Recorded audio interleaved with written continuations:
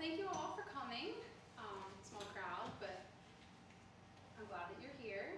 My name is Emily Schweik, and I am a sophomore here at the University of Maryland. And this is a project to fulfill my Honors Humanities Keystone Living Learning Program research project. So for 4 semesters, I've been working on this, and I'm excited to share everything with you today. So my first selection is going to be Singing in the Rain, but actually, I'm here to talk about the Faust theme in music. And as a broadcast journalism major and a women's studies minor and a music minor, I feel like sometimes my interests are all over the place. But one thing that I feel is pretty universal about all of my interests is that I love storytelling, and I love the power of sharing personal experiences through whatever medium they might be. And so tonight, that's why I'm excited to talk about 3 different 19th century composers who are able to tell the story of the Faust legend through music. Now, if you're here to hear about this Faust, I'm sorry, maybe if you know who he is, our famous deserter, Nick Faust, the basketball player. Not him.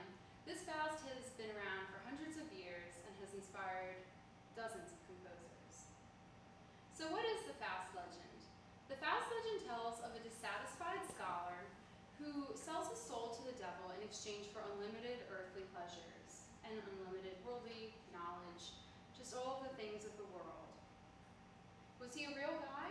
Well, some sources say that the Faust legend was based on the real-life Dr. Johannes Faust, who was a scholar, alchemist, and magician in the German Renaissance.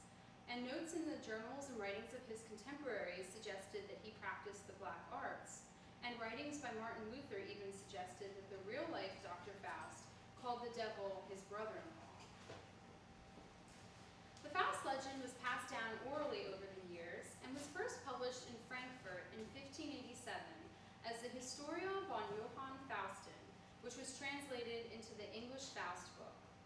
In 1604, Christopher Marlowe wrote Dr. Faustus. The Elizabethan play was condemned because it had a lot of controversy. It dealt with demons, it was against Calvinism, so it was quite a hot topic. But over time, the Faust legend became tattered and was eventually performed as a puppet play. So with the Faust legend reduced to simply a puppet play, a new author could take the stage, and that was Johann Wolfgang von Goethe. Goethe was an author and politician who served on the court of the Duke of Weimar. He wrote his play Faust over a long 30-year period, and 3 versions of the play remain. We'll start with a quick synopsis of the final version of the play. So in the prologue in heaven at the very beginning, the devil makes a bet with God that he can take God's favorite, most perfect human, Faust, and kind of turn him against his righteous pursuit of knowledge. Meanwhile, Faust is in his study, in despair at his fruitless attempts to gain infinite knowledge. He tries magic and attempts to commit suicide, but the sound of an Easter chorus outside changes his mind. Instead, Faust and his assistant Wagner go for a walk. I think this part is pretty funny. They run into a poodle who follows them along on the walk, who comes home and turns into the devil. Like, who would have thought the devil would be a poodle? Faust makes a bet with the devil, who will give him anything he wants here on earth, if Faust serves him in hell. Faust signs a contract with his own blood, and then he and Mephistopheles, the devil, go out carousing at a tavern. But Faust wants a different kind of pleasure, perhaps a gentler pleasure. So they end up next in a witch's kitchen, where Faust is going under a spell by a witch that makes him fall in love with the first female he sees. So as he's coming home, he bumps into Marguerite, a simple peasant girl on the street as she is coming back from Mass. Marguerite is also called by her nickname Gretchen throughout the play and throughout the different musical excerpts that we'll listen to tonight, so it is the same person. Faust and Mephistopheles sneak into Gretchen's room and leave a box of jewels. Gretchen is so excited. She's like, wow, jewels for me? She can hardly believe that Faust would love a girl who is as simple and poor and uneducated as she is. But her mother makes her get rid of the jewels because her mother is very religious and she believes that the jewels are not wholly blessed. But Faust has more plans up his sleeve. He leaves her some more jewels, and then he arranges to meet her in her neighbor Martha's garden. And there he seduces and kisses her, and then there's a little bit of a break.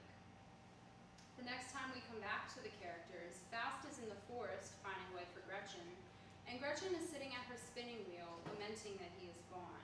And this is a scene that we will return to a lot tonight, as it is one of the most important Gretchen soliloquies in these musical works. So next, Faust and Gretchen give Gretchen's mother some sleeping potion so Faust can come visit her at her home. But this kind of plan goes wrong when Gretchen's mother dies from too much sleeping potion. Her brother, Valentine, is a soldier, and he's got a problem with that. And he publicly confronts Faust about seducing Gretchen and killing their mother. And Faust and the devil just kill him. There's a big public confrontation, it's a big deal. So Faust leaves Gretchen, and he goes up on a mountain and does some fun stuff with the devil. They summon some witches, and it's a little bit crazy. Meanwhile, Gretchen is in prison because she has become pregnant and drowned her illegitimate child. So she's convicted of murder. When Faust finds out that she's in prison, he tries to rescue her, but her morality is so strong that she refuses to leave. So Faust and the devil flee the dungeon as Gretchen is executed. But voices from heaven cry, "She will be saved."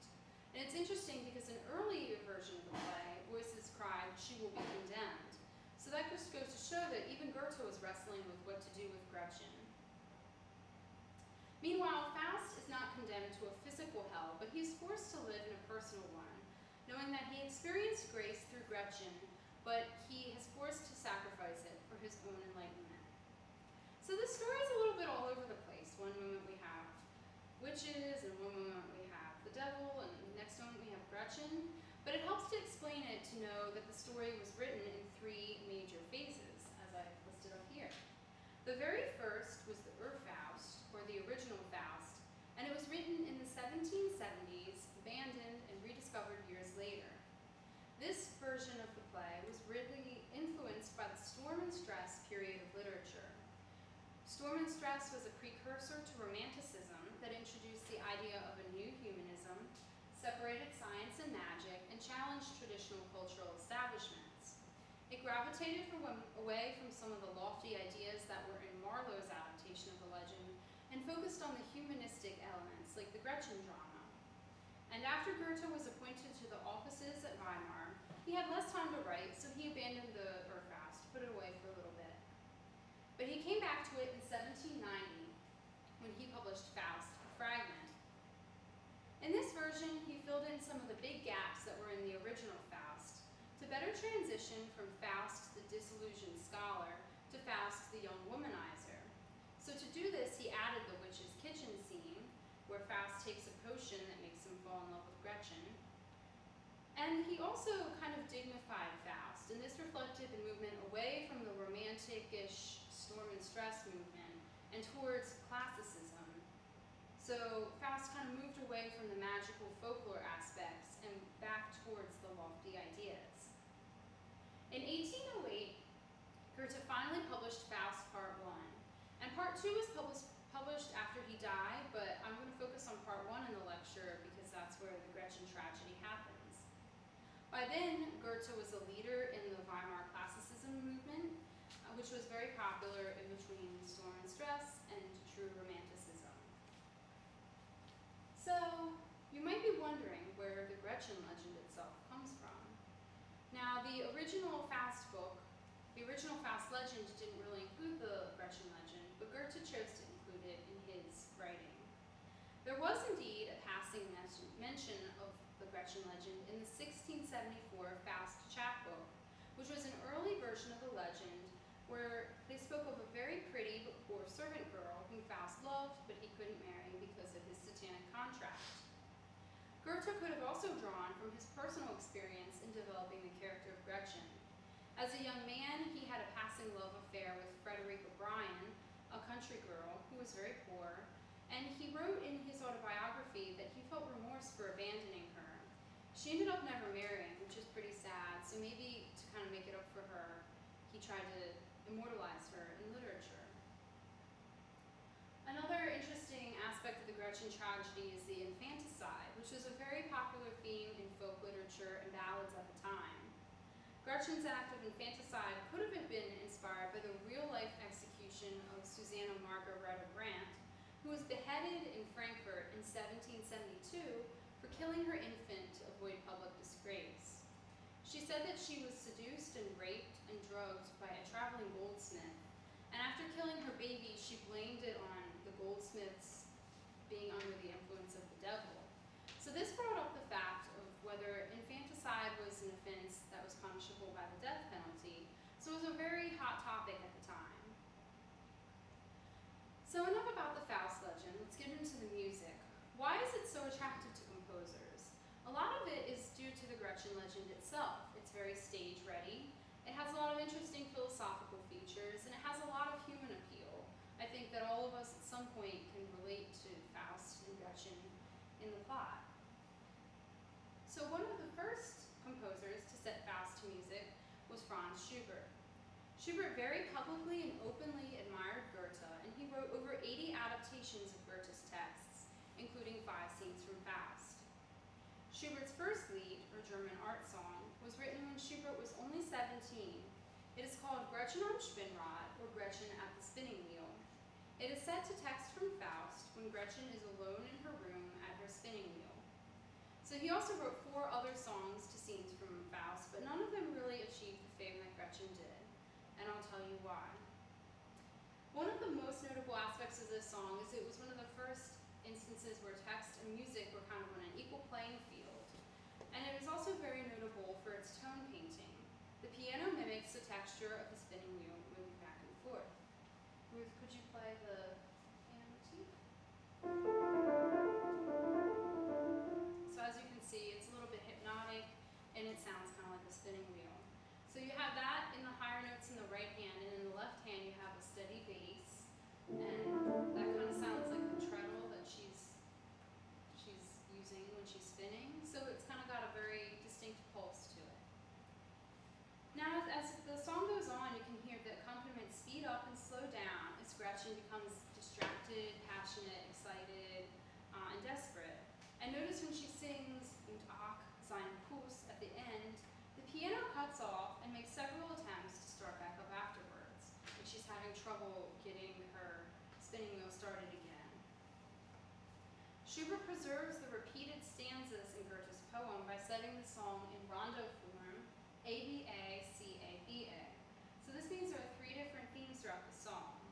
The A theme is "Meine Ruhe ist hin," my peace is gone, and it is repeated 4 times throughout the song to signify Gretchen's obsession with Faust. The B section is a verse that varies a little each time. It starts out lonely, and the second verse turns into a happier sounding key as she begins to describe his positive attributes, his good looks and his just winning kind of character. And in the third verse, she really goes crazy. And then the C section is kind of the bridge of the song, where she sings about his kiss.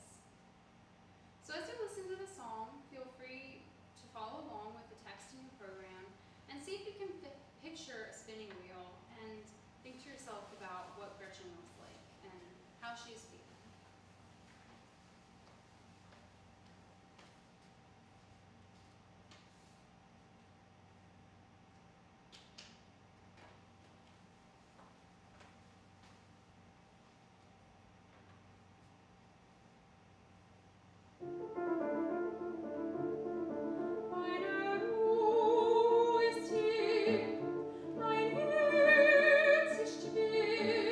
Ich fühlte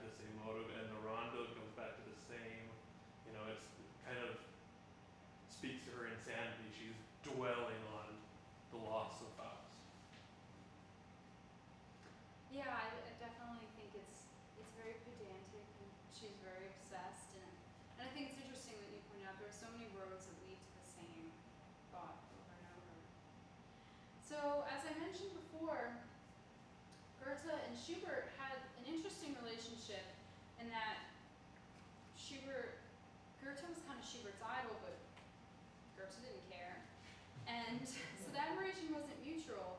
And Schubert made several efforts to share his music with the poet, but Goethe never publicly acknowledged Schubert's work.